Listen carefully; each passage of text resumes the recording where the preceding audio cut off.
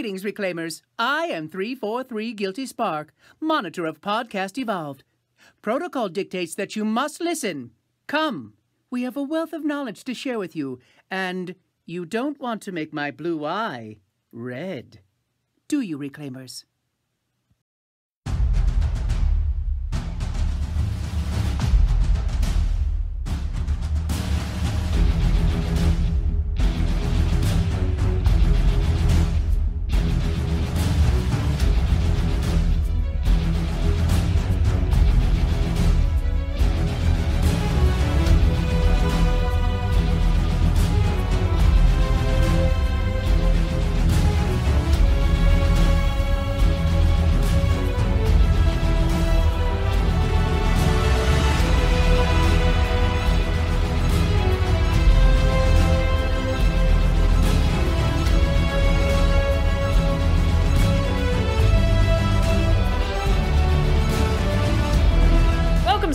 To another Halo Book Club episode. This is a part of Halo Podcast Evolved, your home for Halo. I am your host, Krista, your gracious host, here to walk you through all things books and Halo. With me here today is Aaron. Hi, guys. And David. Hello, everybody. And this month's book club is Halo Shadows of Reach. We actually got it pretty early, so we're actually recording this before the book's even out. Hooray! We're actually on top of things this time. Oh, we were not on top of things. This came in so hot, it made, the owl at the start of this look like it came in and had a smooth landing. I think we all finished the book today, right? I finished it today. I finished the book 45 minutes ago. Wow! I'm about the same time, actually. You remember when we used to record the book club a month after the book came out? No, I don't remember that. Yeah, we used to do that. I know you don't remember it, but that's what we used to do. Anyway, before we get started, check out our awesome website, halopodcastevolves.com or just halopodcast.com. It features all of our shows, which include Podcast Evolved, our main show, and weekly episodes that alternate between lore discussions and the latest on Halo and Xbox news. We also have Mission Debrief, a deep dive into every Halo game's campaign, mission by mission. Right now we are at the very end of Halo Wars 2. We're going over the DLC. And of course, we have our newest show, Builds with Blocks, which is centered around the micro action figures and brick-based construction sets of the Halo universe. If you like us, take a gander at our Patreon page, patreon.com/HaloPodcastEvolved. We offer a variety of exclusive rewards to our patrons, like early episodes and swag. We would like to take this moment to thank our patrons for their continued support. Thank you! Yes, thank you. And finally, we encourage our listeners who want to listen to and support us and support our Audible to go ahead and check out Audible's growing collection of Halo novels that are all in one place, along with a bunch of other novels and stuff for you to look at.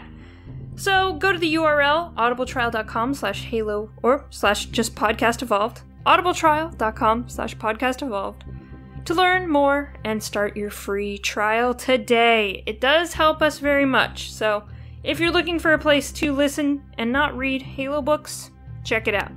And now I'm going to throw it to David to kind of give us a little teaser of what we're about to go through, what we're about to discuss. David? You want me to do all the stats? Do all of the big stats, yeah. All of the stats. So, title, Halo, Shadows of Reach. Everybody should know this. The author is Troy Denning. Hi, Troy. I know he listens. I hope he listens. He listened to our last ones anyway. Hopefully we don't get anything wrong in this one, Troy. He's going to come with a list.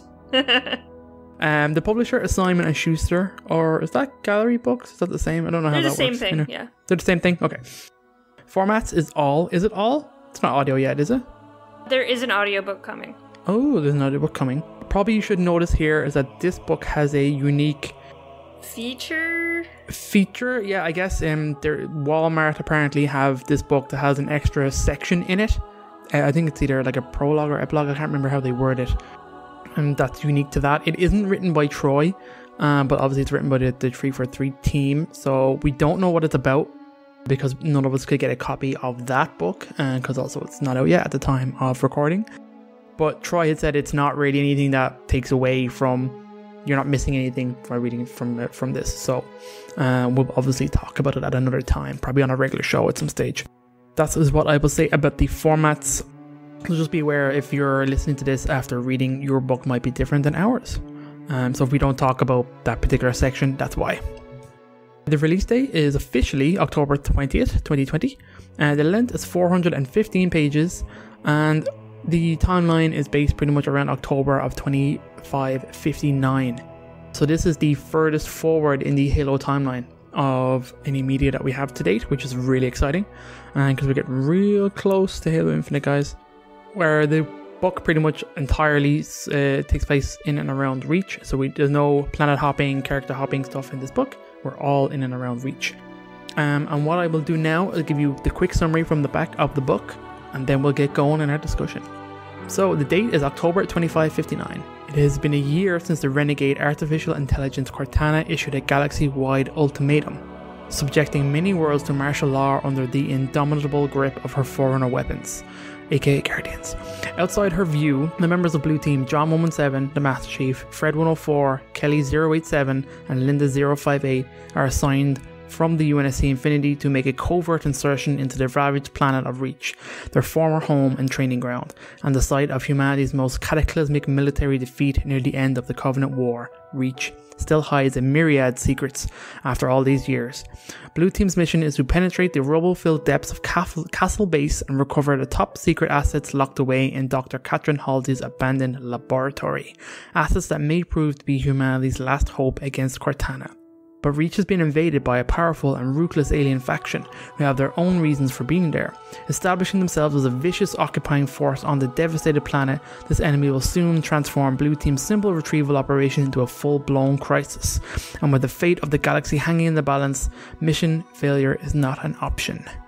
Alright, do we want to just kick off with just a quick 2-minute summary of the entire book, and then we'll get into some of the nice details that we want to go over?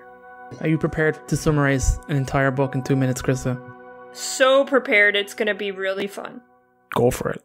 So Halo Shadows of Reach obviously starts out with Blue Team inserting onto Reach in a owl, which is actually like a stealth pelican. Of course, Blue Team has come not only with, all 4 members, they've also come with kind of the special crew, which consists of a couple individuals, and we'll get into them a bit later. And of course, we also have some excavation equipment, because obviously the entire sword base is kind of buried under rubble and stuff like that from the ending of Halo First Strike. So the team inserts automatically draws a bunch of banished and or whatever Covenant force is out there attention. At this point, we don't know exactly, what's attacking them. They're forced to crash land and then quickly, start making their way across the glass.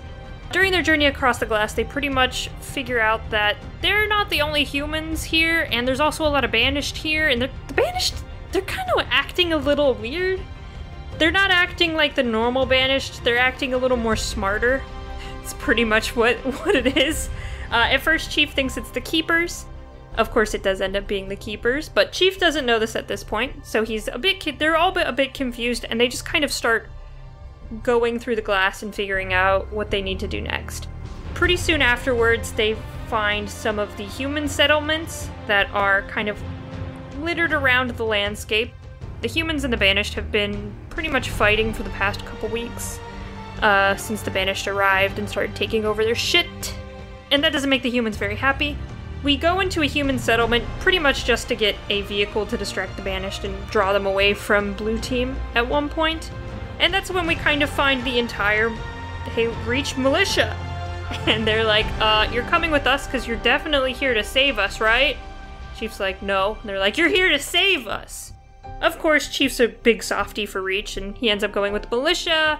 They make a plan, they do some stuff, and a huge battle on Reach ensues with the militia trying to take a banished armory, destroy some of the vehicles, and of course get some help from the UNSC. And it all kind of comes in a huge fight scene that's super epic and super fun. After Reach is kind of liberated, Blue team, of course, go right back to the mission they're supposed to be doing and fly over to the shaft, which is all that is left of Sword Base, is just this huge shaft in the middle of nowhere, not even under a mountain or anything like that. And of course they go to the shaft. All the Banished are there because the Banished are actually not there for Sword Base. They're actually there for the Forerunner installation that is under Sword Base that has a portal.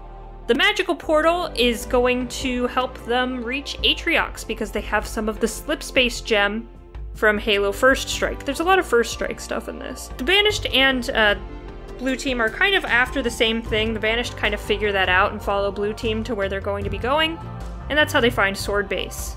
So there's a big battle over Sword Base. Eventually Blue team succeed. I'll jump in and say Castle Base, not Sword Base, because someone will be listening and correct us. Is it Castle Base? Damn. Okay, I said Sword Base through the whole fuck. Yeah, it's all Castle Base. Sword Base is the one from Reach. I get it confused too. Sorry, it's all Castle Base. I'm so sorry. So, of course, Blue team are looking for Dr. Halsey's assets, the Banished are looking for the portal, and both are under Castle Base, and they're pretty much after the same thing. Blue team are able to clear the shaft, though some Banished get into the Forerunner structure. And Blue team get the assets. Unfortunately, the Banished also get their assets, and everybody evacuates Reach because a huge slip space portal is opened. And our big boy Atriox comes through, which is obviously going to make Cortana a little suspicious. That is like the super long and short summary. There's a lot more than this in the book, but that is like the 2-minute summary. Was it 2 minutes, guys? Did I do good? It was close, it was close. 159, nailed it, Krista. Damn. Hell yeah. So do we want to get into some specifics? Does anyone want to go over special team, or do they call it special something, right? Special crew. They were special crew. I think I want to say at the start, I thought, okay, the team is dropping in an owl, and that's like a Troy thing. He introduced that in one of his previous books. I think the first one, which is like the stealth pelican, which is cool. I love the maneuver that they do, that they figure out they do. They're gonna they're pretending to be like a meteorite blowing up. He does this insane maneuver where he flips the ship backwards and shoots rockets out that explode like particles, and then it rapidly descends, cools so it can engage in its stealth suite, and it slows down so that the ships that follow it think it was a meteorite that blew up, and then they have to investigate the area to kind of make sure. I love all that stuff. That was such a cool idea, the way to stealth insert something that clearly generating too much heat as a planet entry to get out. And they talk about that a lot, sensors and visibility and night vision and heat and infrared, you know what I mean? It's a big thing about what sensors this thing has and what it can see, and then they're making assumptions based on that. And I found that kind of very technically interesting about the things that obviously humanity has for some reason an upper hand at nighttime operations, because we have a better suite of sensors for night vision stuff. I thought that was pretty cool. But anyway, the owl insertion at the start and introducing the special crew, I thought was pretty cool. And even though it is a pelican and it does immediately crash, it was a cool crash. Well, what do you expect? All the pelicans in this crash. I thought Troy might keep at least one pelican alive.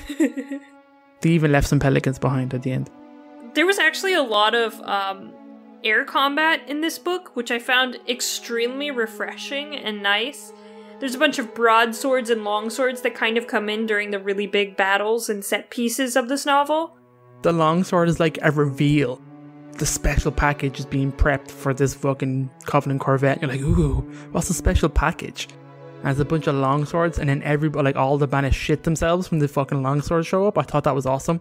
I love that it showed humanity's air superiority, how better we were in terms of the tactics than to the Banished with our vehicles and stuff. And it seemed that humanity's downside was ammunition and fuel, as opposed to our tactics were superior to the Banished. I thought that was so interesting of how we can only stay here for so long because we run out of ammunition and fuel. We have to fuck off, even though we just kicked ass. I mean, I thought that was cool. All the air stuff was definitely very refreshing. So good. I get a little bored of the ground combat because every Halo book does ground combat, of course, because you're usually following a Spartan or something similar.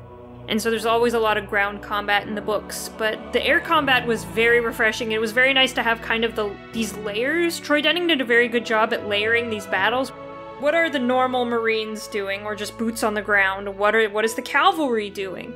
What is the air doing? And it just kind of builds from there. So you kind of get a very good sense of everything that's going on in the battle, which I found very, very fun.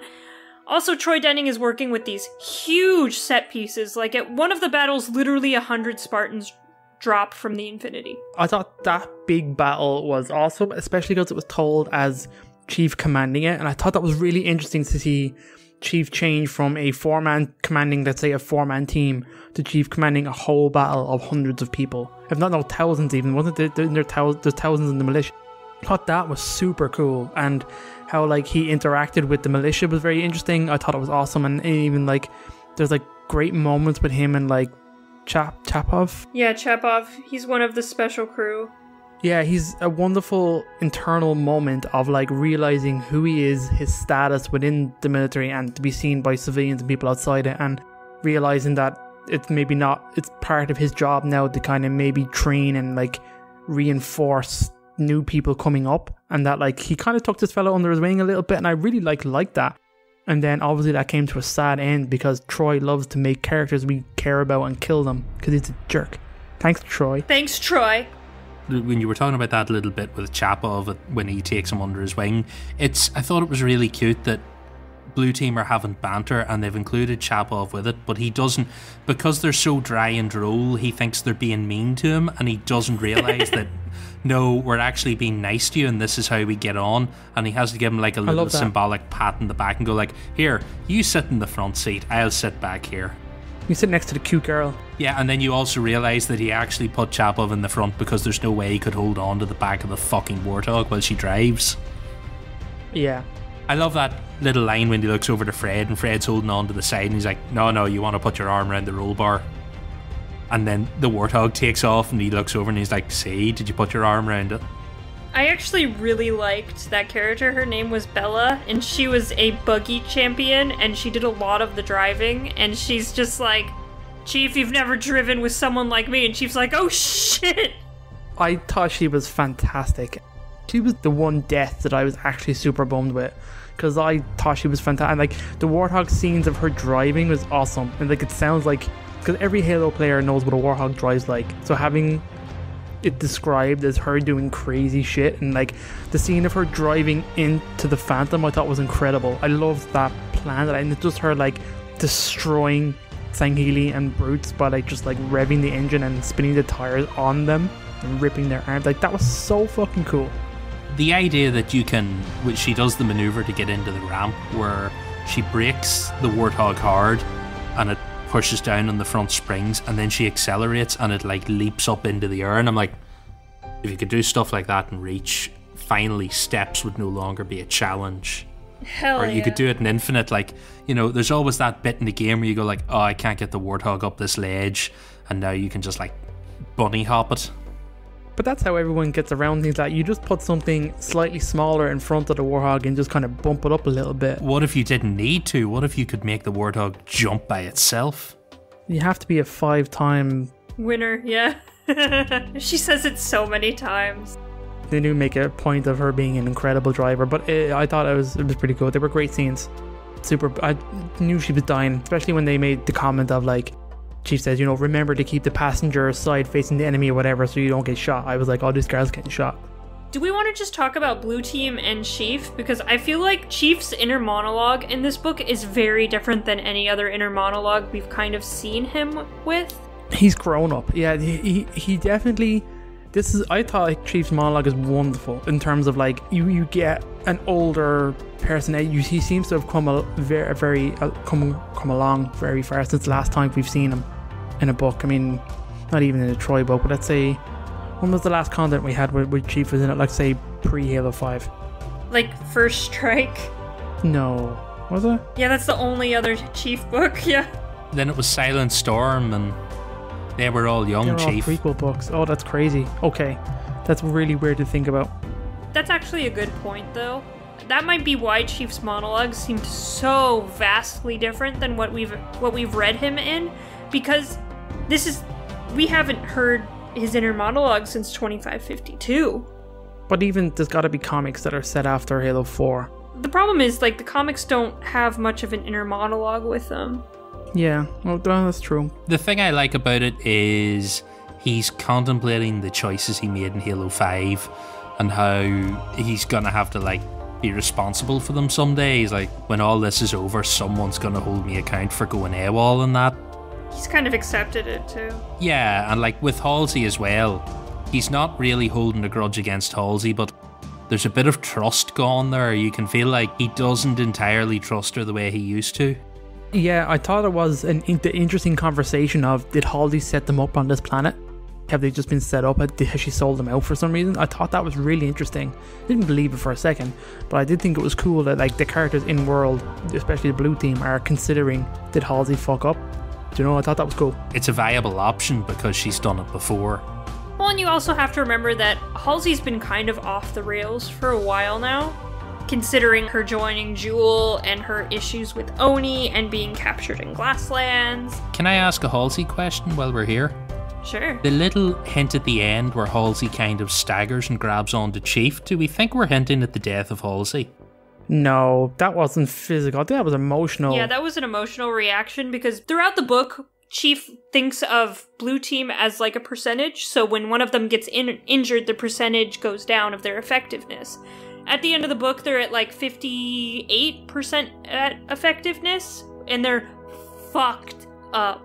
Yeah, they make a big deal of how messed up Blue Team is, that the ODSTs don't want to even look at them because these are these immortal warriors that are now visibly fucked up. I like the idea of, well, obviously her armor is totally cracked at the end of Halo 4, and that, like, she is an emotional wreck, and that she is very emotionally, invested in Blue Team now, like especially Blue Team.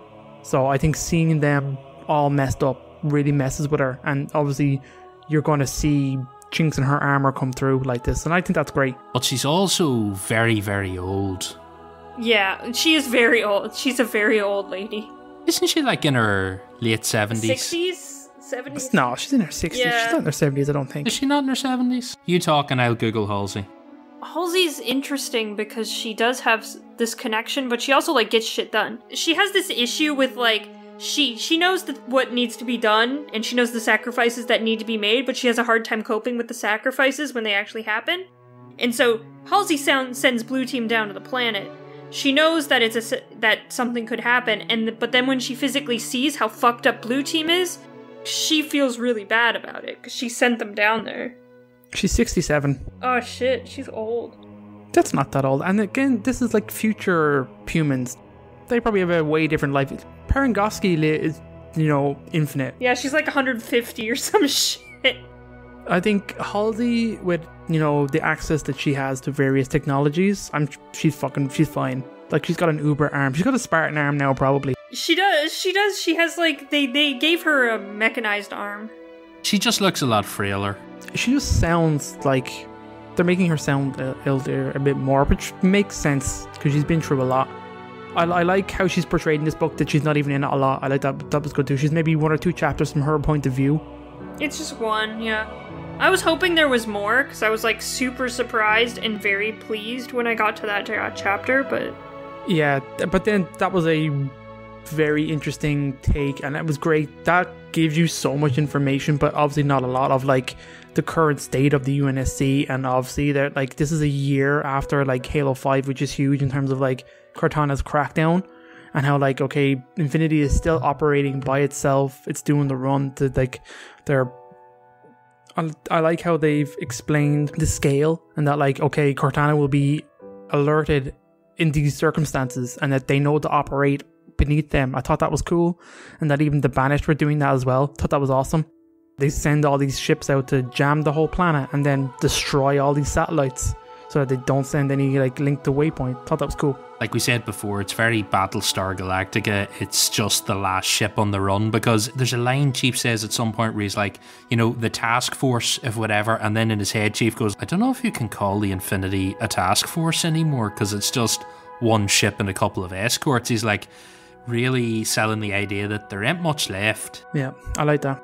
But that like bridge scene was great because obviously it reintroduced Palmer, brought in Lasky. You have a few other characters in and around the bridge, and Infinity is obviously still running really well, which is a good sign.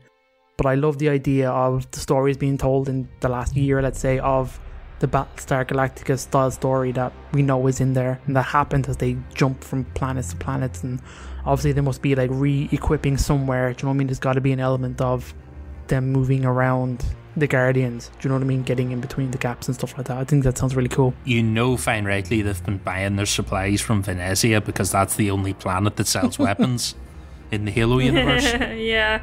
That's true. Everything comes from Venezia. We were talking about this before the show. We have, I think, mixed opinions on Underground Living, once again featuring the Troy book. I like the idea that you think there's only a couple of colonists living on a farm chiseling away at the glass, and then you find out it's actually a few thousand colonists living under the glass. There's something cool about that. I also love that their mission isn't like they're not harvesting the glass to use as a resource. They are in fact trying to repopulate the planet and terraform it. I thought that was cool. That's what they were doing. They were trying to create farmland, and it wasn't the same as Meridian, because that was where my touchstone went for my brain of visualizing anything being described on the planet. Is like, what does Meridian look like, and what did it look like to like fight on Meridian and stuff like that. I like that is it Baldassar, is it? You call her the woman that's in charge. I like how her family are like Reach old money miners, so they've decided that the way to save Reach is they're going like, Reach is still full of resources, we can mine the titanium and sell it to rebuild the colony. That's her family goal. They're big agriculture and mining companies, and I love that. She was an interesting character too. I liked how the militia was portrayed as like crazy diehard psychos. But Chief is like totally vibing with them. He's like, I really want to help them. Can we find a way to help them? And they were like, imagine what they were like if they were trained. It's like I do think it was pretty cool. There were some annoying characters for sure. Oh my god, I could feel Chief's pain and anguish of dealing with these people. Yeah. But they are they're civilians. I think Chief mentions it a couple of times. He was never really trained for civilians. He's barely trained to make small talk with people. Never mind anything else. And this is all just stuff he's having to figure out. But I love the couple of times when I could totally get a job in the diplomatic corps. Like, I could sort this shit out. I did think that was pretty funny. Chief the Peacemaker. Comments on things Fred was saying and stuff like that. Yeah, there's a position for us in the diplomatic corps. There was also like this moment where Chief was dealing with the militia, and I think she was transporting him or something like that, and she had this necklace that had some pictures on it, and Chief's like really stressed about asking her about it. He's like, oh Jesus, I'm not good at personal questions, but then he ends up doing it, and I'm like, I'm so proud of you. It's the doctor. I love her interaction with him, because she's like, why did you want me here if you're not going to take any of my advice? And he's like, I was ordered to report to you for a checkup. He's not having any of it. She's like, you need to stay off that leg for a week. And he's like, not happening. You need to take it easy. Not happening. And then I love that he can like copy and paste his medical data and Bluetooth it to your handset. You want some medical readings? Here you go. Yeah. That's pretty much all you're getting, because you can't scan through the suit and the suit's not coming off. So it was like, okay, do what you can. Interesting point to the suit not coming off. Do we want to touch on one development, or do we want to leave a list of things we think will be in Infinite at the end? Yeah, we have a list. Another moment I really liked with Fred. Fred's very good throughout this whole book, because Fred's he has a really good sense of humor compared to the other ones. The other members of Blue Team. He has the most normal sense of humor, I guess. He's like a people person. He's like a Spartan version of a people person. He's got a girlfriend. He does have a girlfriend, yeah. How lucky. At one point, Fred has to he has like a concussion. He has to sit around with his helmet off, and they're obviously flashing the different colors and stuff in the helmet, and everyone's like, did your helmet just flash some colors at you? Is it trying to talk to you? And Fred's like, no, I don't know what you're talking about. Oh yeah, Fred with concussion was pretty funny. Oh my god, he's like, do I have a hangover? Am I drunk? I did think it was great where he was trying to tell the militia, like, at the very start when they're blowing the tunnel, like, you have this many explosives in this tunnel, oh my god, you don't understand. He starts quoting all these things, and they're like, yeah, whatever, it's fine, I'll blow it up. We blow shit up all the time. and then they fucking like cripple themselves with the underground shockwave that they generate. That's one thing I have to say that I loved about this, and the comment is they're on Reach and they've been pillaging Reach is just left. There's so much equipment and weapons on Reach. I love that this book just has anything that they want, they have. It leads to a very different story where it's always scrounging. Do you know what I mean? You always feel like your team, when we're reading these books and playing, you're constantly scrounging. I love how they have everything. They have all the crazy explosives. They have fucking havocs that they're trying to convince them not to use. I thought that was wonderful. And I love that they just had the shit they needed.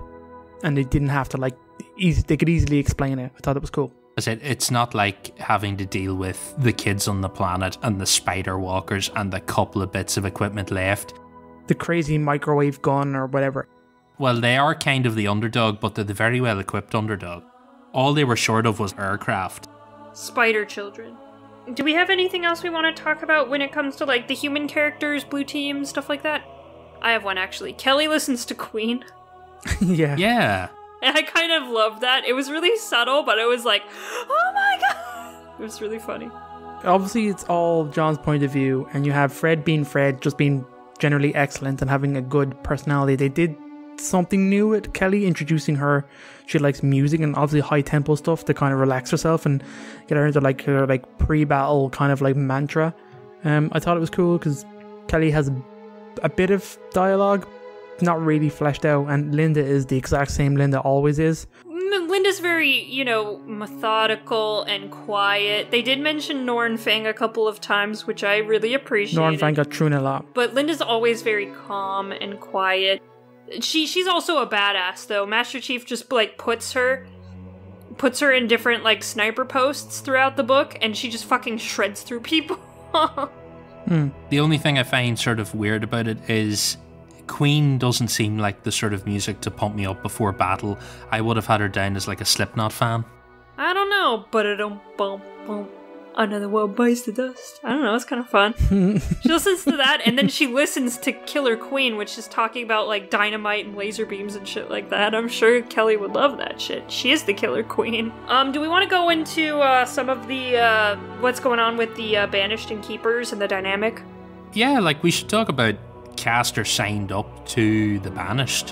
Which is crazy. I mean, it's not out of the realm of possibility. It was very believable because Castor and Atriox were buddy-buddy when they were younger. Did we know that? Or was that I don't think we knew that. I thought they mentioned it before. Yeah, I remember Troy had introduced Banished as it was literally a send, or he was mentioned, may have mentioned Banished in previous books, just to bring them into the universe. I thought there was something along the lines of, we could do this with the Banished, and Castor's no, absolutely not. They're not faithful.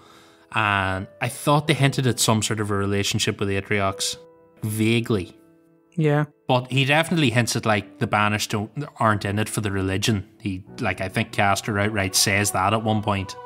The interesting thing is Castor's still very religious and all about that, but at some point he's just I need to join the Banished because they're of course going to look for different weapons and stuff like that, and we can both benefit each other.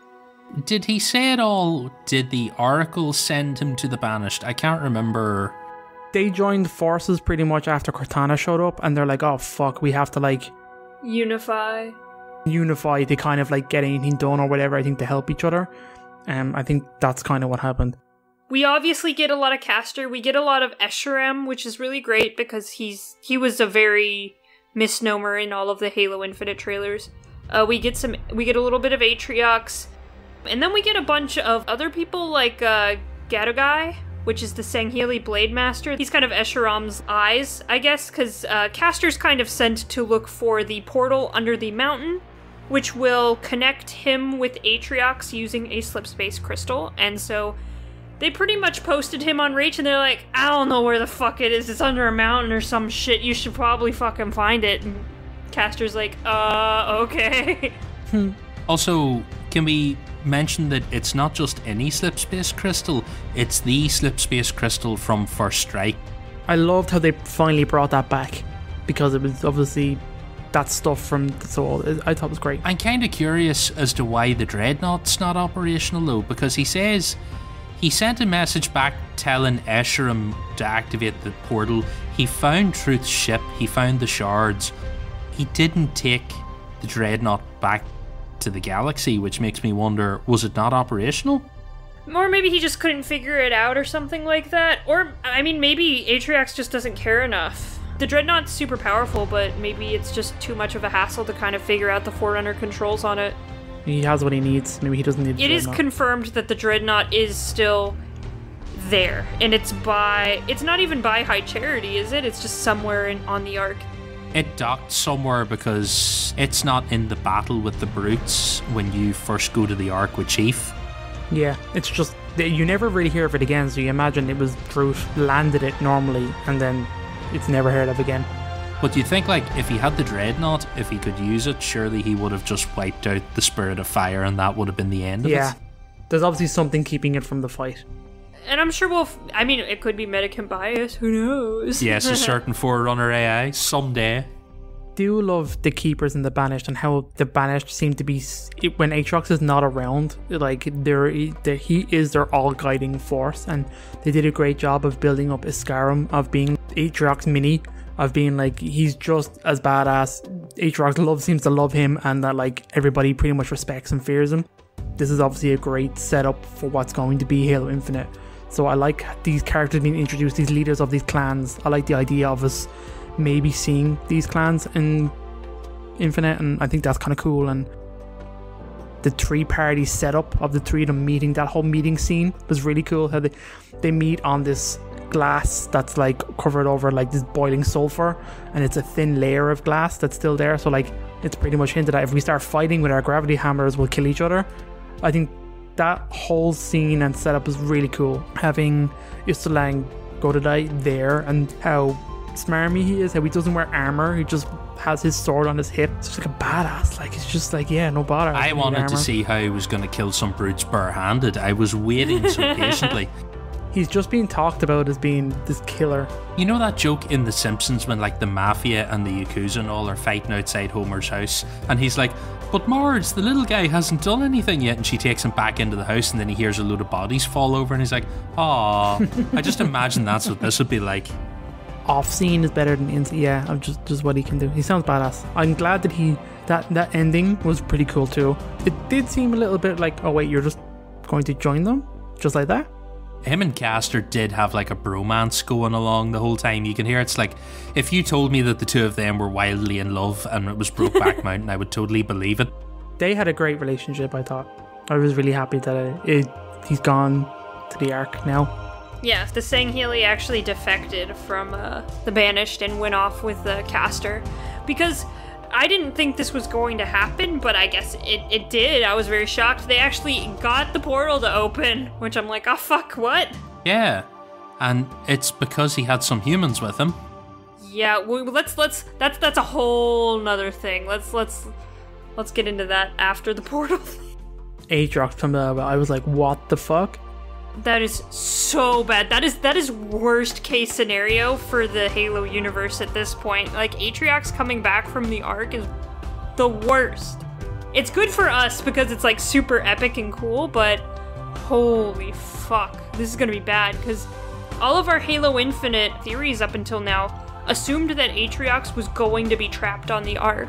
I think it's very interesting that they've pretty much pegged that the Ark failed for him. Whatever he was there to do didn't happen. So obviously the loss of enduring conviction and the kind of, let's say, the awakening of the nightmare stuff pretty much killed whatever Aatrox was actually trying to do over there. He left all his forces there to hold the Ark while he just bails the fuck out and comes back to like the greater Halo universe. I think that's very interesting, and obviously kind of sets the stage for like what he's going to do next and what his plan. He has a greater purpose, or he has plans that he's now back to enact. I think that's fascinating. It angers me twice now that Atriox has gone off to do things and we don't know what the fuck he's doing anywhere. He went to the Ark and we don't know his reasons, and then he comes back from the Ark and he's like, right motherfuckers, we are away on a new mission. You're like, would you tell us something? Anything? That scene where Atriox was like, we have a new thing to do, and I'm like, oh, and Castor's like, I'm not gonna ask. I'm like, oh. Yeah. I was like, he wouldn't have told Castor anyway, maybe we will know because the Skyrim should probably know this information. So like maybe as we get to see what Skyrim knows in Infinite, we'll get maybe a hint of what Aatrox is doing. And also, is Aatrox in Infinite? We can talk about this later. But let's just say, I did say that scene where Aatrox comes back and then Gadai starts introducing the various captains. I'm like, okay, these are the boss battles in Halo Infinite. Straight away, I was it was just like, Jata Radum, and he's this, short-tempered... He has a backstory. This guy has a backstory. This guy's the Scourge Maker. I'm like, okay.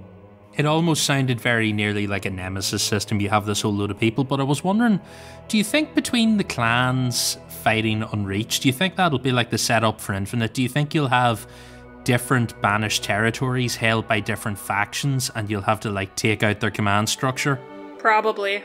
100%, that's what I'm thinking, and I think there's probably obviously they've taken the keepers out of it. So they were obviously very antagonistic with the other kind of groups, where like obviously they didn't even view the keepers as being proper banished, so they're now taken out of the picture. So all we're just going to have is banished clans, which I think is fine, but I think it's also super interesting to see how the humans were actually playing up into like those kind of tactics of setting the clans against each other in this. But I think that's absolutely a precursor to what what Infinite's going to be. Like I said, Infinite's going to be you building a resistance, and I love the idea of you playing the clans maybe against each other.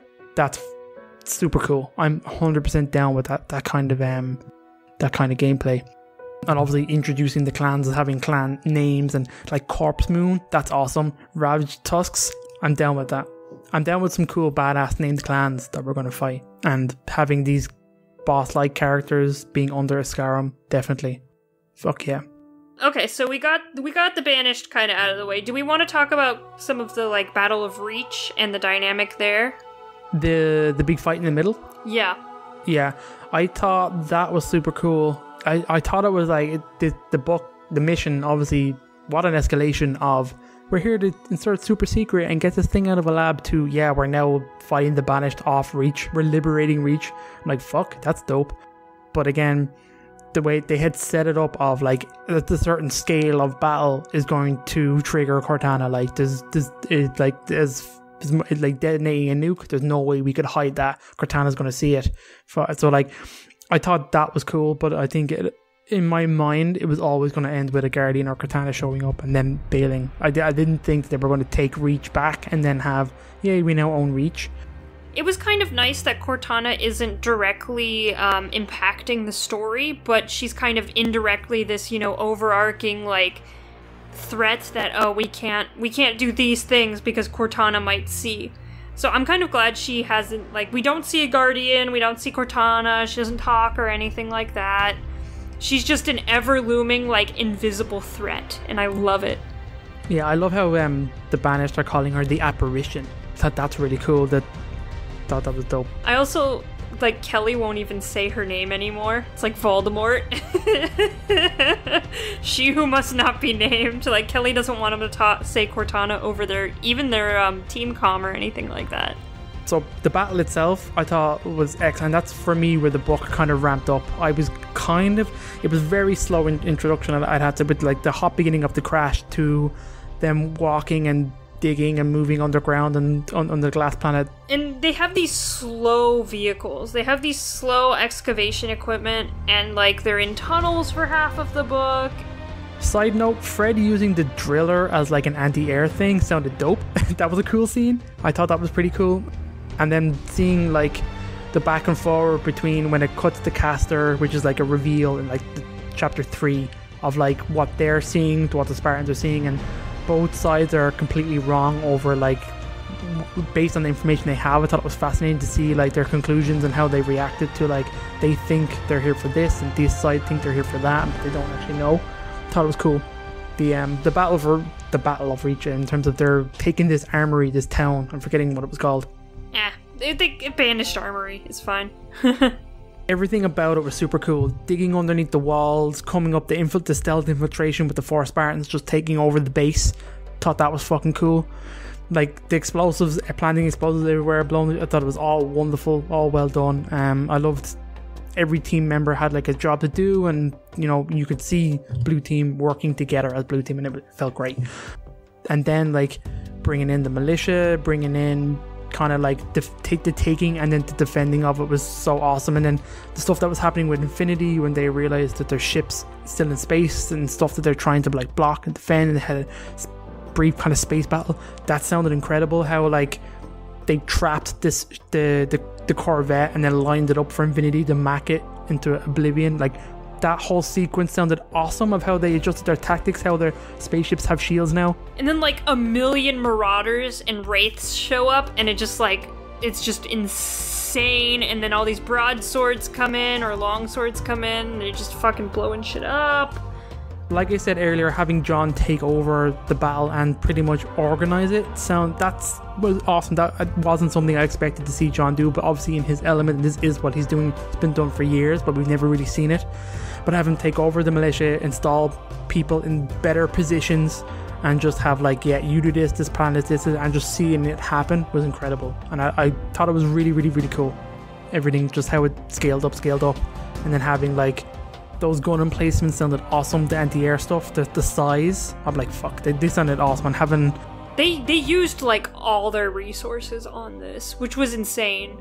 Yeah, that's what I thought was great, of like how they had so much. They're so well equipped because they're on Reach, because they're like survivors and people who used to work in like this R&D in this lab. So yeah, that's where we got our nukes from. And it makes sense because Reach was a military compound. So like all of the survivors, like the Banished don't care about human technology, but the humans were at a great advantage, even though they didn't see it at first, because they had all of this UNSC equipment that they salvaged from all over the planet.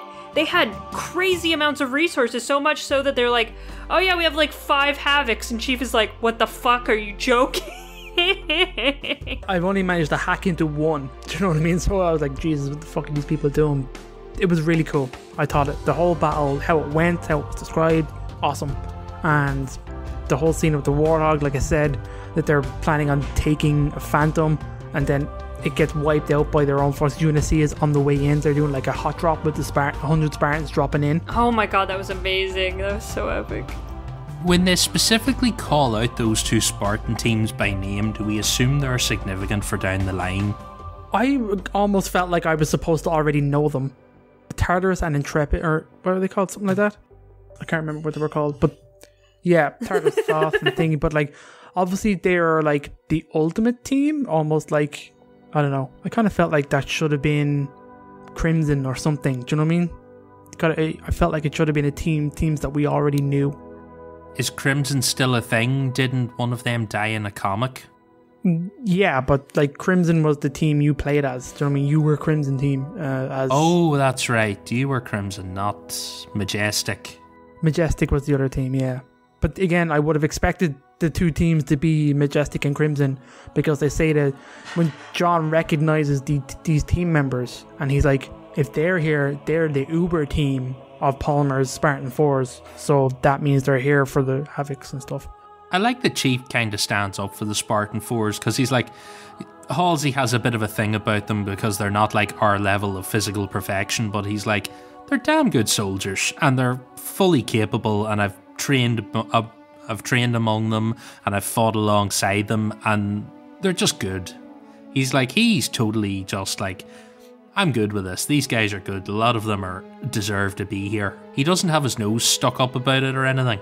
No, and I don't think Chief would. In a way, he's almost like ready to pass the torch on to them too. Like he kind of marks them in his head as worthy.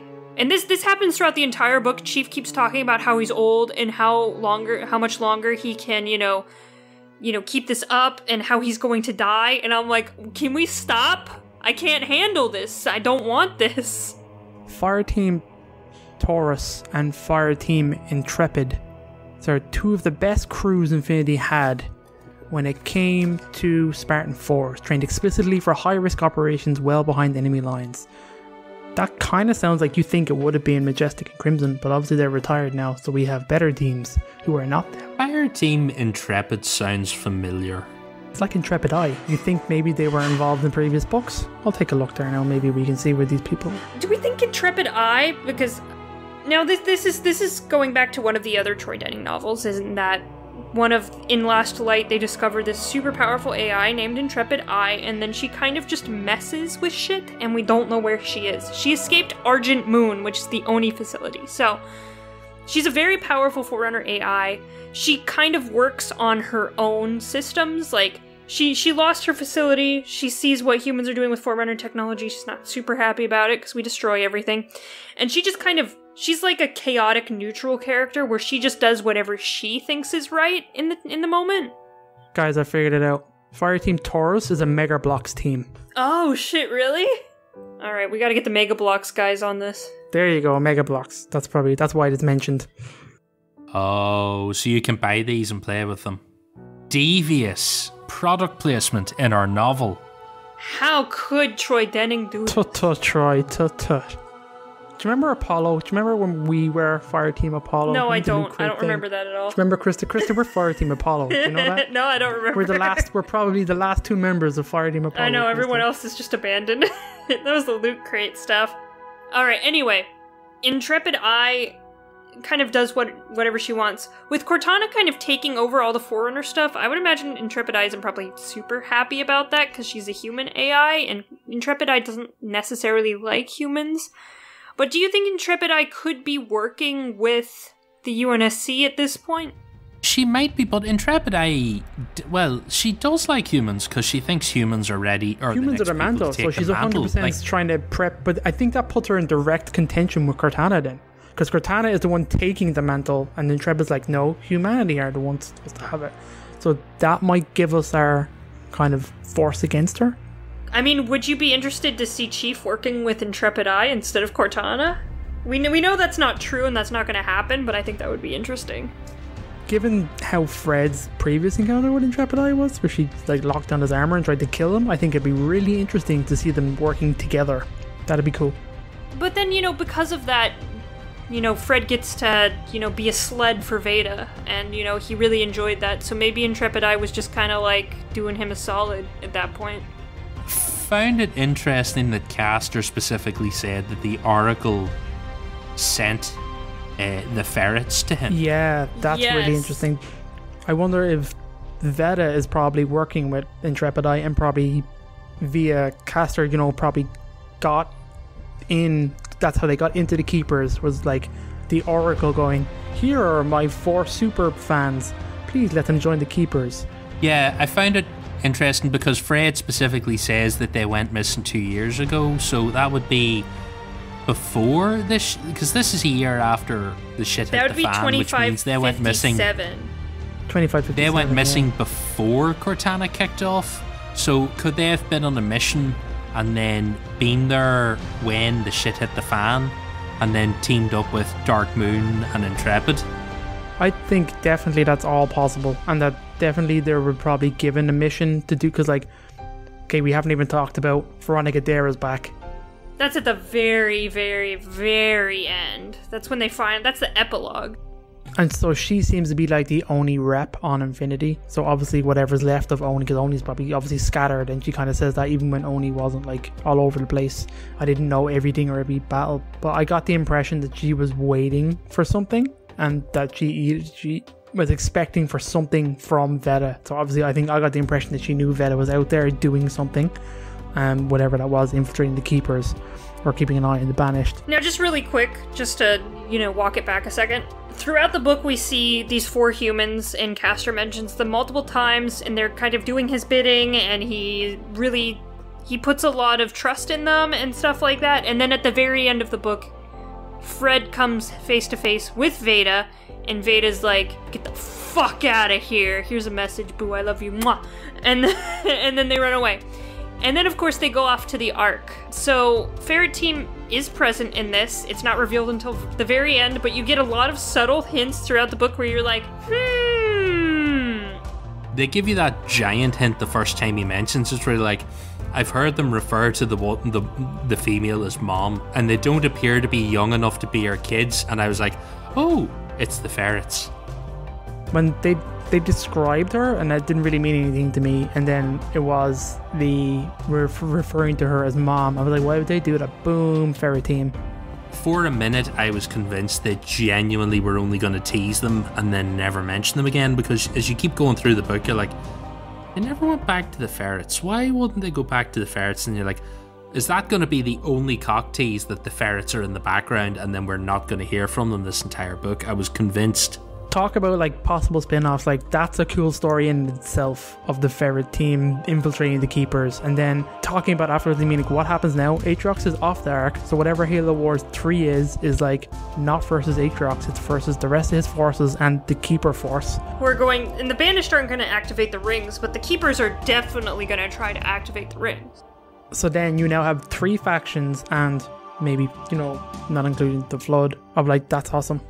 It's so interesting. Troy Denning did a really good job at tying in all of his previous work into this, because at one point, Master Chief kind of looks back at when he's given the title of Master Chief, which is in the first Master Chief novel, Silent Storm? It is. If you've read all the Troy novels, this novel is a much better payoff than if you haven't, though it is 4 novels, it's a lot. Also, like, Fall of Reach and First Strike are kind of must-reads for this novel as well. So be sure to read 6 books before you read this one book. No, you don't have to do that crazy. No, you don't. You get something out of it, seeing like these threads being pulled, these old threads that have just been left hanging get pulled back into like recent Halo canon. That's really interesting. Can we talk about, since Halo 3, we hadn't had any mention of the Ark for a really long time until up to Halo Wars 2, and now the Ark is super present, and it's amazing, and I love it, because the Ark is like one of the coolest set pieces in the Halo universe. But now it's even more cooler because the Ferret team are there. And you have the Ferret, you've got Keepers, you've got Banished, you've got Flood, you've got the UNSC, Spirit Fire, you got like, that's so cool. Thinking of all those things. Like, that's a whole series in itself. Alright, so do we want to talk about, right after the Battle of Reach, another huge battle happens, which is the fight to Sword Base, and the fight, not Sword Base, Castle Base, and the fight around Castle Base. Does anyone want to take this one? I talked a lot. Aaron, do you want to talk? Yeah, I can talk for a bit, yeah. We want to hear your voice. Let's see, we start off with, we have the very cool trench run through the mountains, which ends at a very sad death. And a bong bong bong, a ding dong. What a cool trench run though. That was cool. Fucking sweet.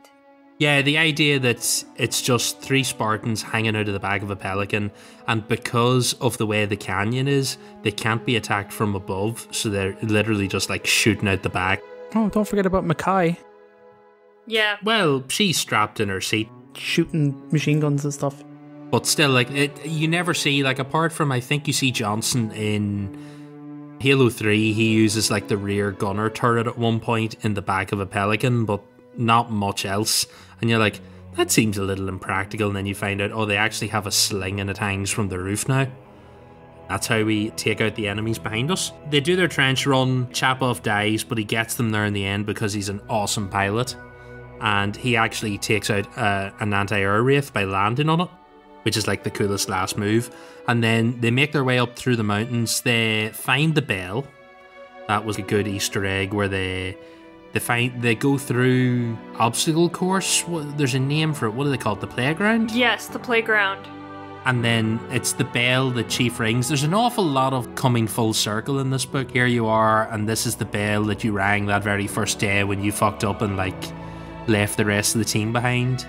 And I like the Chief puts the silencer on his gun and shoots it 3 times. Yeah, when Chapov dies. Yeah, just like on the way past, and that's it done. And then they make their way up the mountain and they go to, what do they call it, Medikite Mountain, or what's left of it? The shaft. Yeah, First Strike or Fall of Reach, do they detonate the mountain? Fall of Reach? Yeah, First Strike is like the Battle of Reach. Fall of Reach is Chief like leaving Reach to go to Halo 1. That's right. So Halsey was last man standing. She set the fail-safes and they basically detonate and drop the entire mountain on the facility, but then the Covenant dig their way down into it, so they cleared the mountain. And then they bored this shaft right down to the Forerunner bit below the planet. So there's this massive wide, like, 2-kilometer shaft down into Reach. Yeah. And then the Banished come along, and of course it's full of muck and dirt and shit and water and everything else from lying here for 7 years. So the Banished use what do they call them? Pirate lifts. They're basically gravity lifts. I love the idea that they're like loot lifts. They describe how the Banished raid a planet, so because it takes too long to move loot and ships and all the rest, they drop a pirate lift and they launch the loot up into the ship that hovers over the city. The Banished use it. They drop one lift down the shaft and then they pump all the sludge and crap out of it. And then they like direct it with a second lift and spray it off into like a little reservoir that they've made. The guys decide, oh well, this is clearly the handiest way to go, so they've got to get into it. Now, I may not remember all of the battle. They get the broadswords to like make a run across the battlefield first and to loosen up the enemies, and then the broadswords tell Chief that, oh, we've got reinforcements coming, and then the longswords come in and they chase off Iscarim's like little cruiser. And then there's a bunch of like jump pack brutes that funnel out of there. Oh, the Grey Squad? That was a cool scene. They seem to be like Iscarim's personal guard or something, because they're all super disciplined. Chief comments about how they're all lined up around the ship and none of them move, and then he notices they're all like running into the hangar bay, and you think they're retreating, and then he talks about as the ship takes off, they're actually all jumping back out, and he's like, oh no, they're jetpack brutes. Jetpack brutes with infusion gel launchers from Halo Wars 2 are Weekly Nightmare stuff. They're fighting the red gel that burns through stuff. Awesome. Love seeing that again. Hope that's in Halo Infinite. It's dope. They take out broadswords with it. Yeah, they do. And fuck up Chief with it too. Yeah, that's true. Yeah, they get him in the lift, don't they? Yes, I think so. One of the brutes shoots up the lift and catches him, so the longswords chase off the ship. They give them air cover. The team then have to go, I think about 13 or 14 jetpack brutes make it down the shaft first, and then blue team are like, right, we have to go down after them. So they're doing like a fast rappel. They clip the rope to the back of their armor and then they leap face first down into the mine shaft, and they're like leaping 10 feet at a time and making their way down there. And this is the point when blue team, they realize they're like, the Banished board a lot further down, because up until now they think the Banished have been following them to get to Halsey's lab, and then this is the moment where it clicks and they go, no, the Banished wanted the Forerunner facility all along. They make their way down and they kick all sorts of ass and have a gravity lift fight, and Chief uses his grapple shot to take out. He uses his grapple shot and one of the new weapons, the Palum? How do we pronounce Pallium? that? Pilum. I don't know. It sounds like a sort of rocket launcher. I was saying to the guys before the show, I googled it, and a Pilum is a type of javelin. And at one point, Chief shoots a brute that's standing in like the entrance to Castle Base, which is halfway, or like 2/3 of the way down the shaft. And he talks about how he shoots him in the eye, and then it detonates and like launches Chief on down the shaft. So it sounds like some sort of like pointy missile launcher, and not quite a rocket launcher.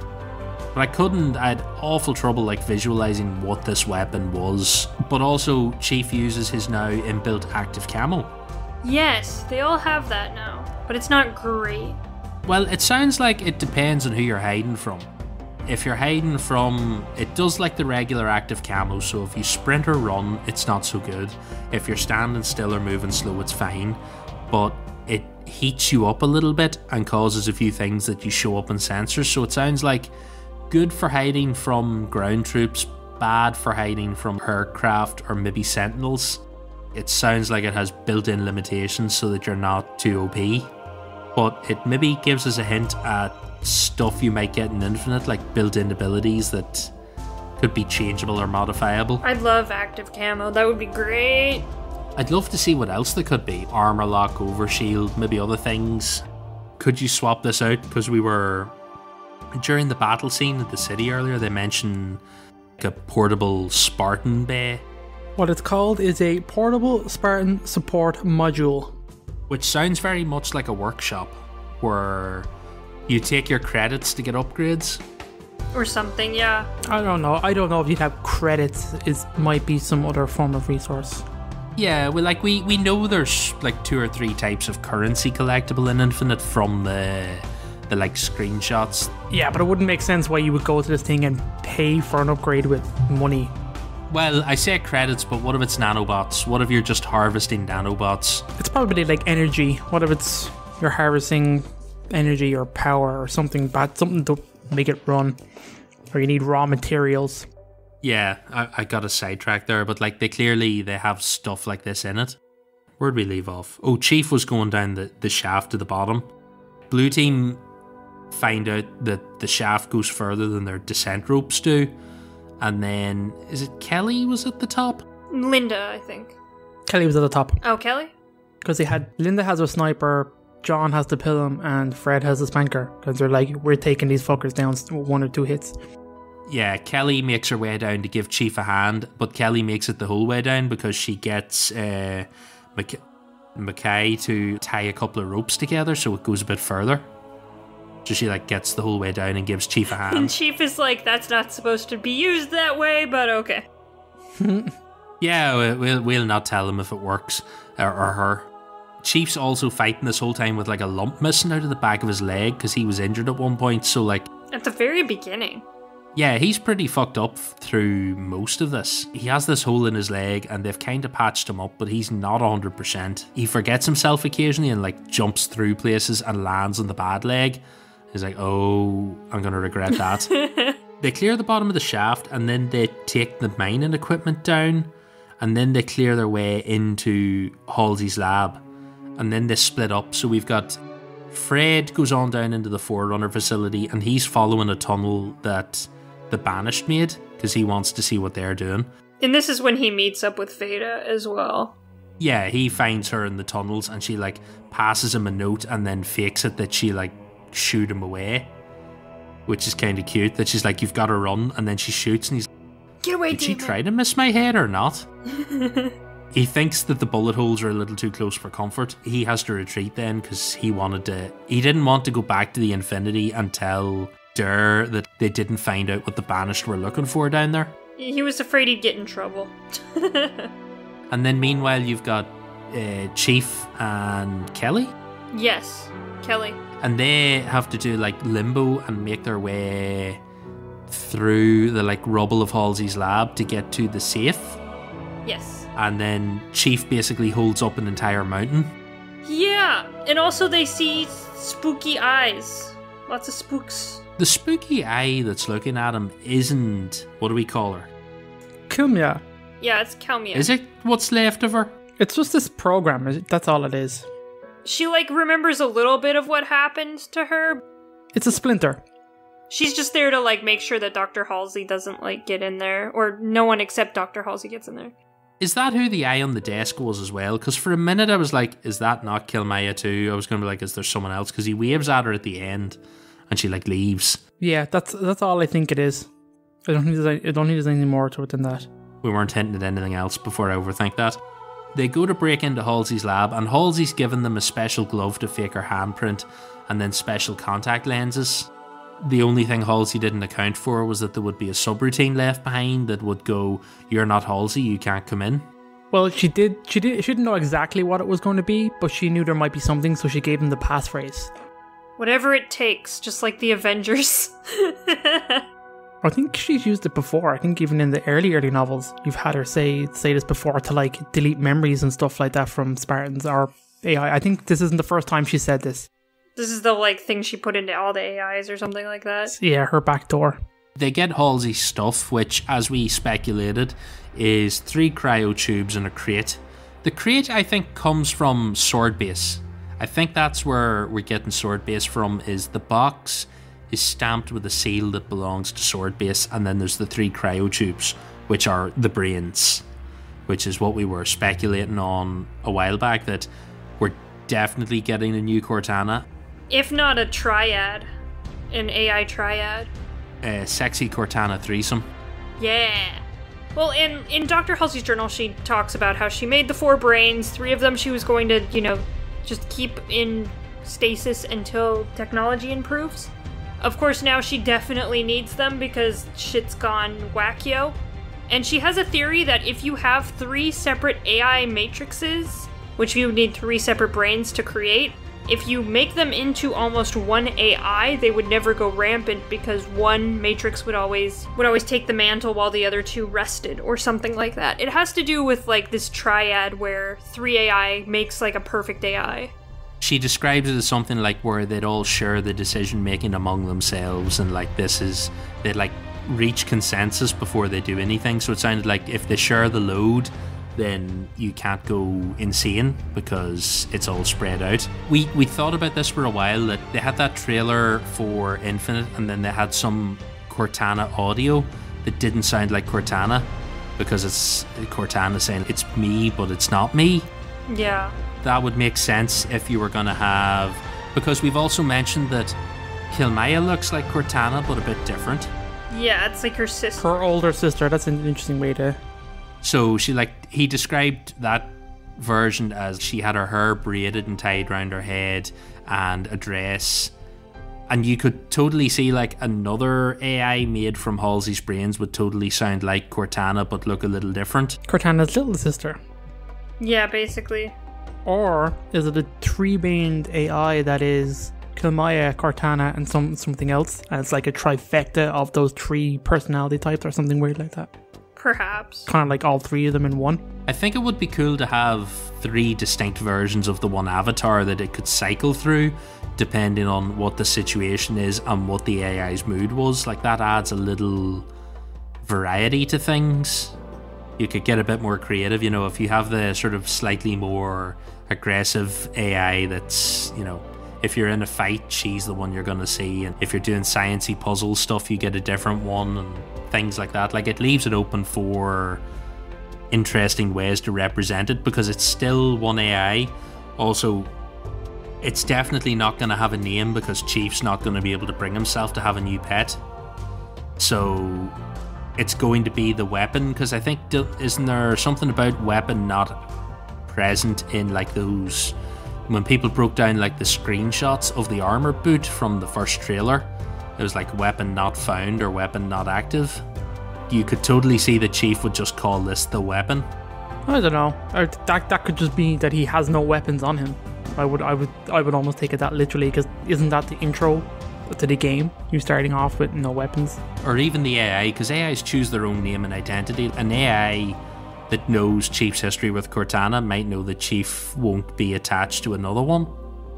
Maybe we go for a slightly more impersonal, you can call me the weapon. Maybe.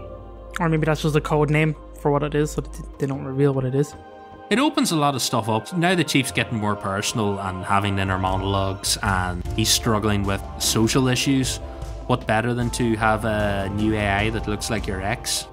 I think it's also cool that he is trying to be more social and making more of an effort. I think that's interesting as well. I think really like the lack of Cortana is pushing him to do stuff like that more. He's realised he's like a role model and he has to do things for people and put them at ease and just generally be supportive, whereas he never would have thought of that before. Yeah. I'm glad they brought the brains back in, though. That was a great thread from the Halsey's journal that is good to see revisited. There's a lot of that in this book, though. Yeah, I can't wait to see what it is. Yeah, because they obviously don't explain exactly what she's going to be doing or anything like that. She just gets the stuff and she's like, thanks, and then the book ends. It's like, fuck! Yeah, like, she doesn't tell anyone what exactly her plan is, and I get the feeling Chief doesn't 100% know what the plan is, because he's just, Halsey has a plan, we're here to do it, and it sounds like Lasky knows what it is, and Lasky doesn't want to know what it is. Lasky's he just thinks he knows what's in them. I don't think he knows anything about her plan. That's true. He has a fairly good idea. I'm imagining it is just to make this trifecta AI. That's the plan, and then that is the thing to fight Cortana, is what I'm guessing it is. Plus whatever's in the third box. You know what this shit is? Cortana is just medicant bias, and Halsey's just making offensive bias. It feels like history repeating itself. History repeats all over the place. It happens time and time again. That's probably what's going to happen here, is this AI will beat the living fuck out of Cortana. Halsey has a moment goes like, Halsey took the box from John, traced her fingertip along the Aver saber imprinted on its lid, and looked up at him again. This is not going to be easy, John. I get the... She looked at the cryo bins inside, then walked to the hangar mouth and started to change, blah blah blah. I like the idea that it's like, it is the only option we have. It's whatever it is, I think, is going to be something that John doesn't like and that no one else likes doing either. It's obviously she's ashamed of the contents and what she has to do. Well, she knows that it's highly illegal for her to be cloning these brains and have possession of them anyway. So what she's doing is going to probably just dig a bigger hole for her. Because people already hate her already, so now she has to reveal... Because, I mean, they're going to ask where this AI came from, of course. Eventually the truth is going to come out, and then, of course, the UNSC has to use this asset that was obtained illegally. Just like they have to use the Spartan 2s, which were obtained illegally. Yeah, I still think that's what's going to be Chief's personal struggle will be... This is another version of Cortana. That's going to be what he doesn't like. That's going to be what he's going to have to deal with, is... this thing, and then Halsey's going to have to deal with, I've done my final barbaric act. I've taken these 3 clone brains of myself and I've built the super AI. Human AIs up until now have been no match for Forerunner AIs, and this will be her, like, this AI is as good as a Forerunner and it will help us all. And then Chief has become the didact. History repeats itself. I like it, actually, though. I think it's really good. And then they all settle down on a planet and they launch the Infinity into the sun, and then we find out that it was Earth all along. Oh no! It's gonna be interesting. It feels like this book is giving us a lot of hints at what's going to happen in Halo Infinite, but it's not going to give us any answers of what's going to happen in Halo Infinite, which I appreciate. I know 343 are trying to kind of separate the book stuff from the game stuff so you can still understand the games, because people get salty, like, what do you mean I have to read books to understand this? Realistically, what they've shown, I think, is something that it's going to be in Infinite, that they introduced a few new weapons, they introduced a few new vehicles, they introduced these new characters, and just like, here they are, but nothing really detailed about them. I think you'll get everything you need from the games, but you're obviously going to be like, oh shit, there's this guy I read in Shadows of Reach. I like that. The other thing is, they probably didn't intend on us having to now wait a year to get these answers, because this book was going to come out, like, what, 2 months before Infinite? It was going to come out in September, end of September. And then I guess Infinite would be around November, so we'd have a whole month to read the book before.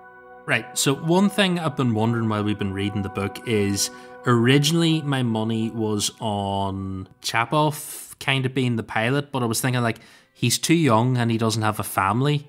And then I was going, I wonder is it Van Out? Because he makes it back to the ship. What if he was just the pilot? Maybe? I mean, I felt like that too. There was a couple spots where I thought Chapov could totally be the pilot, and then maybe Van Hoot. I don't know. I think David mentioned this before we started recording, but it feels like there's not a lot of familiarity in the Halo Infinite trailers between the pilot and Chief when he finds him. That's the only thing that I like the idea that may be why they haven't revealed his name, because that is who he is.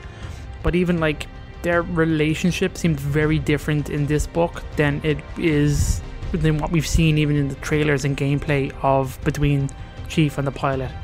And I just didn't get the vibe that it was him, because it felt like their meeting for the first time in the Halo Infinite trailer was them meeting for the first time. That's just the only thing that would turn me off him being Van Hout. What if they were your crew? What if Van Out, and what if you picked up Mackay along the way and they were like your Pelican crew? I love that. I love the idea that you could have crews like that you have like a support team, maybe someone there using the module to help you update your stuff. If the Pelican was like your MIDI base, you know, on the map, like if it's your like small base that you could go back to between missions, it would be cool to have a couple of NPCs there to do stuff with. Defo. I'm sure there has to be an NPC or something talking to Chief and guiding him along if he's not going to have an AI throughout this game. And if there is not an engineer shopkeeper that upgrades your equipment, I'll also be very upset. I hope he has like a little hat too. If engineers wore hats, would they wear it on like their little tentacle face, or do you think they'd wear it on like the big part of their body? No, you wear it on your little tentacle head, because you wouldn't wear a hat on your back, would you? I don't know. Well, I mean, if he's using a human hat, it's not going to fit on his tentacle head, but it probably would fit on his big sack.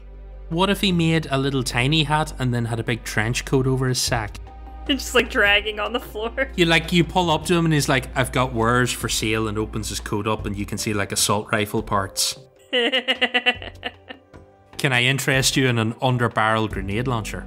If there is an engineer and it does upgrade your stuff, I want to see the engineer actually do that, because we've heard, books and novels and shit of them like quickly dismantling and re-putting together stuff. It would be cool to see that in person.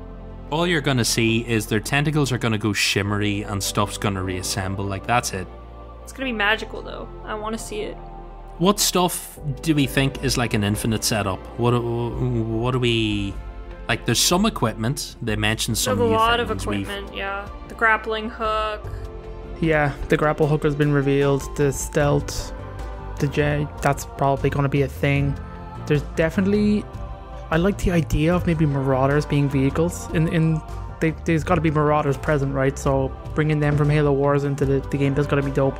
There's mentions of Reavers. I don't know if you see them, but there's obviously a lot of anti-air stuff, even in the Infinite demo we got some anti-air stuff, but obviously there wasn't Reavers there. Oh, I would be willing to bet the full... Yeah, Banish Suite. Okay, cool. They have these siege weapons, these kind of that were described as being like weapons that are like used for like anti-vehicles that like the Banished love using on troops. They're like, I can't remember what they're called. They're mentioned in the armory when John kind of first infiltrates. What are they? Yeah, they sound like a rocket launcher, sort of a... Yeah, he thought they were going to be fusion cannons, but they weren't fusion cannons. They fired something else. I was going to say we've got the emulsion guns as well. Yeah, the infusion gels. Infusion. Emulsion's the stuff from Gears. That's it, yeah. Infusion gels, pretty much the exact same stuff, just Halo-fied. So I think that's great to see in this book. That's definitely going to be in Infinite. What else have we got? Well, we have the Pelham. We have the target designator that straps onto the bottom of your assault under barrel rifle. guns. Yeah, laser designating stuff. That would be cool if that was something you could do. What if you could do multiple attachments to your assault rifle? Because it sounds like... They did call it the universal attachment slot or whatever under the gun. So that implies, can we finally get our grenade launcher? Yeah, they've spent so many years talking about grenade launchers, like it seems like a no-brainer. Underbarrel shotgun, that's what we really need, David. Oh, I do like them. Intriguing. I want to see more of this. Other than that, I think obviously you got all the characters that were introduced. Do we think Blue Team's going to be in Halo Infinite? That's such a good question. Like, if there's a huge assault going out, if the Infinity goes to the ring and drops a bunch of troops, why would they only drop Chief? They do still send Blue. They do still split up Blue Team. Do you know what I mean? Because Linda had her own comic book series that was just Linda being sent on solo missions, and you'd imagine Fred has obviously done it before in the past. So they do split them up and send them on other missions, so they could easily explain it away. But then maybe, I don't know. I think with obviously the co-opness, that's obviously very important to Halo. I could see them canonically having like Halo 5 and have Blue Team with you the whole time, but the demo kind of plays a little bit differently. I don't know, it's weird to see. I'd like it if they were back because there's more work to be done with those characters. I would hope it would be a situation where maybe you play the intro and everyone plays the intro and you play as Chief, but then when you get into the campaign, it's 4 players, you know, you can drop in and out the same as Halo 5 and they're just there. You know, you may have to do something to meet up with them, like it could be something as simple as that. Go find Fred or something. Yeah, you'll open up the world and then you'll have them. Worst case, if they did it like Halo 3 where the other players just join your game and they become one of Blue Team, it's alright, but I'd rather have Blue Team there as like voiced characters so we could get some more Blue Team banter. It would be a little sad if we didn't, and also I kind of wouldn't want to go back to co-op characters being 4 Chief clones. Yeah, I think we're all kind of spoiled at this point. Yeah, like if there's something nice to be said about when you play as Osiris or you play as Blue Team, you get that character banter and you are the different characters and you get a slightly different loadout with each of them. I would like it if we got that again.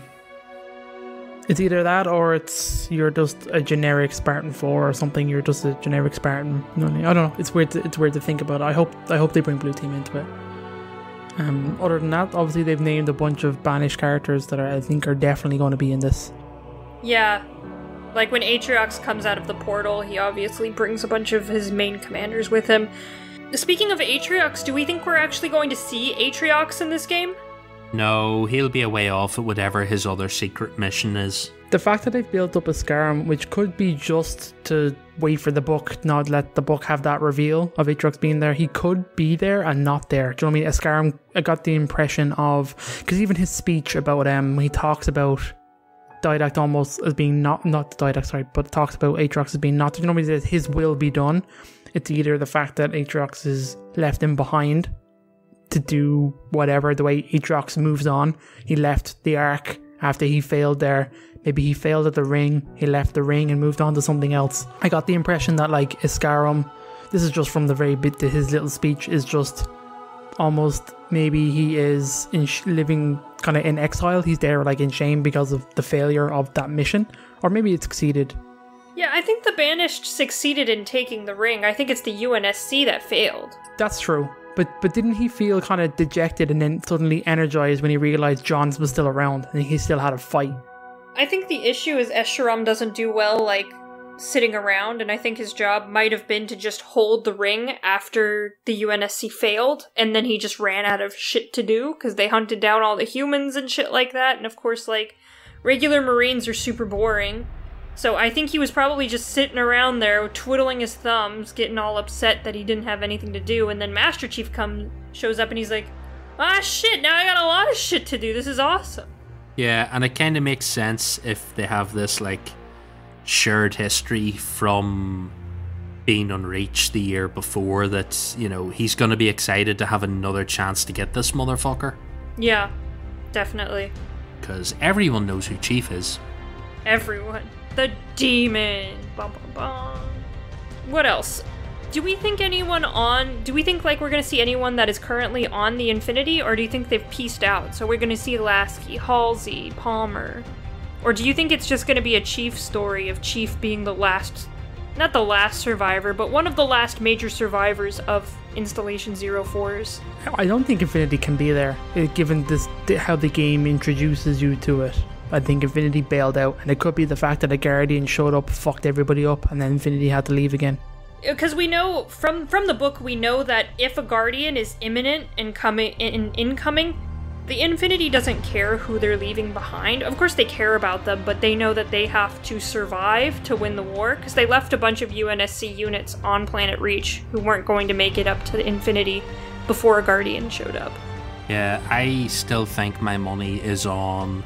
I think the Infinity won't be there, but I don't think a Guardian's fucked anyone up. I think someone set the Halo off, and that's why there's ships lying all over the place and all these dead signals in space. I'd be willing to bet someone was ready to detonate the Halo, and the Infinity had to peace out and go, oh, we can't be here. And like you said, the Infinity will run if they have to, so they left behind the support fleet, and that's where you pick up when this game starts. That's actually an interesting theory, because Installation 07 is actually part of the Senescent array, which could do localized pulses that didn't have to be these huge, you know... I kind of get the impression they all can, because in Halo 3, Guilty Spark talks about doing a tactical pulse on the Ark, and that gave me the impression that it sounded like it was going to be localized, like he was just going to... Because it destabilizes the portal and Chief doesn't make it back to Earth, but like, Chief didn't immediately vaporize. Like he didn't liquidize. So I kind of wonder, even if they didn't, like, we don't know where this Halo is in the galaxy. Like, they could have just wiped out a whole chunk of the galaxy and been like, yeah, that Halo detonated, and the only people that survived were on the Halo. You know, we're probably getting way off topic of the book, though. Yeah, probably. We're getting into Halo Infinite spoilers or predictions now, but I don't know if too much is coming, too much more than that from the book. I think they tell us not to look too much into it, and they're probably right. It's our job to look too much into it, though. They would say that. Okay, what other major tie-ins do we think might happen into Infinite? I think we might be at our limit of what we can pull out of this. Queen Queen on the soundtrack. That would be amazing. I'd be so happy. You find Kelly's iPod and listen to some tunes while you like kill the banished. Yeah. Oh, those are your collectible items. There's what it's going to be. You're going to find Kelly's MP3 files just scattered around the ring. Apparently, I don't think so, because Troy has said on Twitter, I'm afraid I did cut it, the song Killer Queen, before sending the draft. I was worried about copyright infringement, but we all know what song she was listening to. So I think they don't have the rights to Queen, so it's probably not going to be in the game. It's probably really expensive.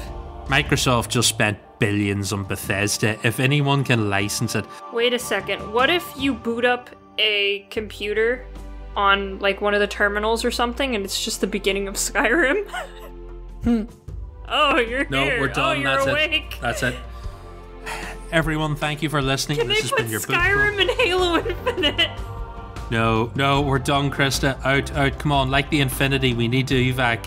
Okay, one more thing. Let's go over some of the maybe not Halo Infinite related Universal events, but some of the implications to the larger universe, like humanity has taken back Reach for now.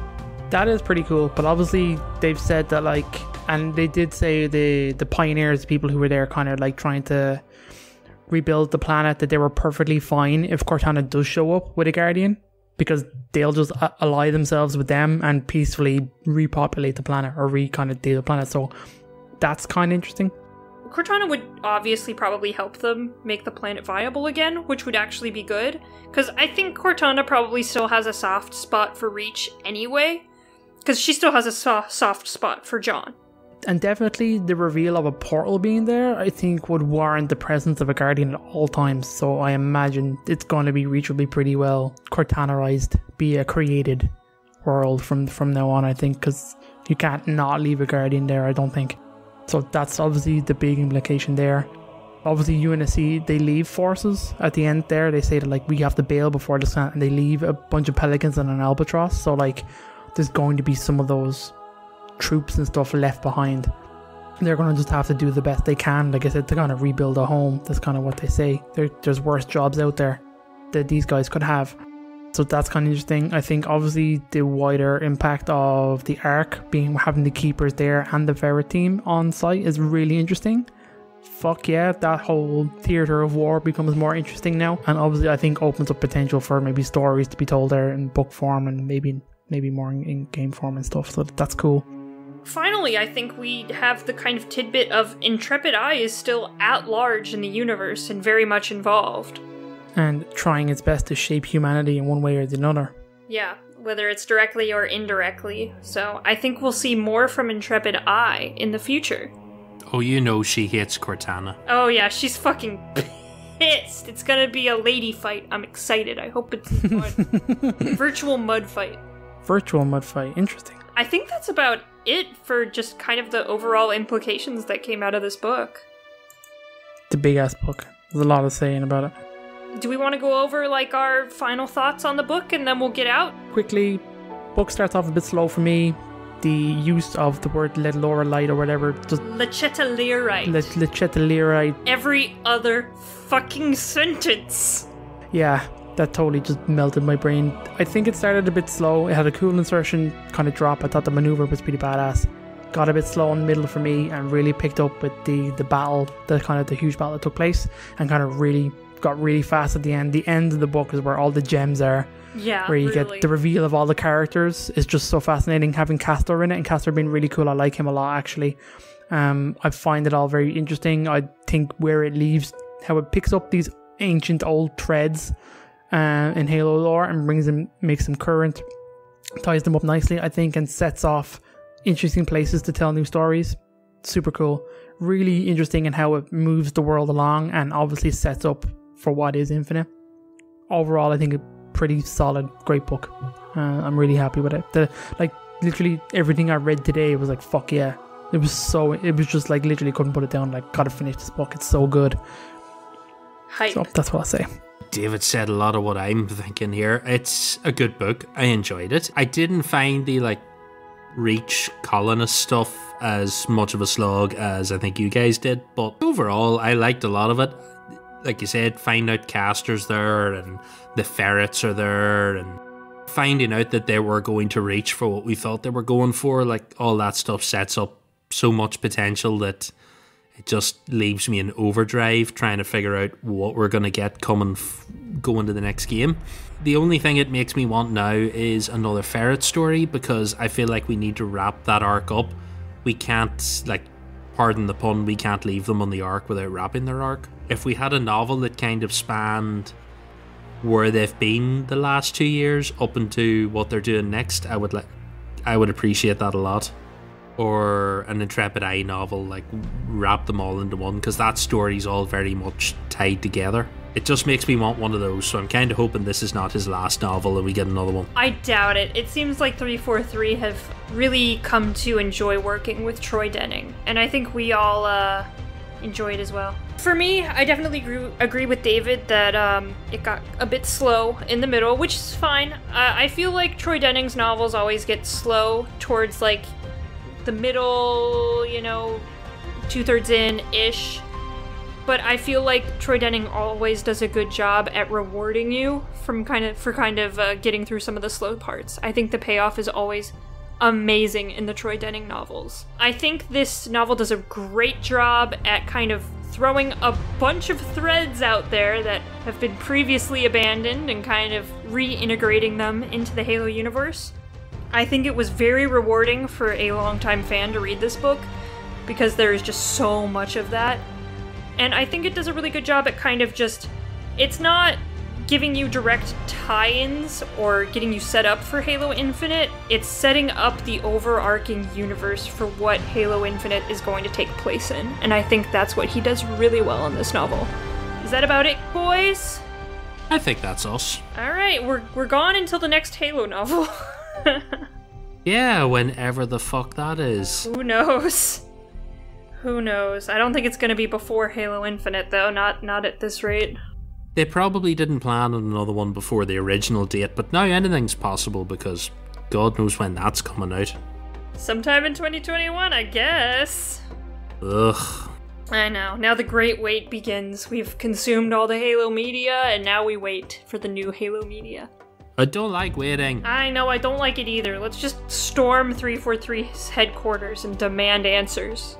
Give us the Halo Bible, and then we'll buy them lunch or something. Anyway, thank you for joining us. You can find every episode of all of our shows on our website, halopodcastevolved.com. It also features links to our Discord server, Facebook groups, Patreon page, Xbox Live Club, and our other personal contact information, Twitter, stuff like that. If you want to leave us a voicemail about this episode or a previous episode, we usually play them during our live Podcast Evolved news episodes. Be sure that the voicemails are something you would like other people to hear and include your name so we can properly thank you. If you'd like to send us a voicemail, give us a call at 205-EVOLVED. That's 205-386-5833. And with that, I have been your host, Krista. Until next time, Evolved. Evolved.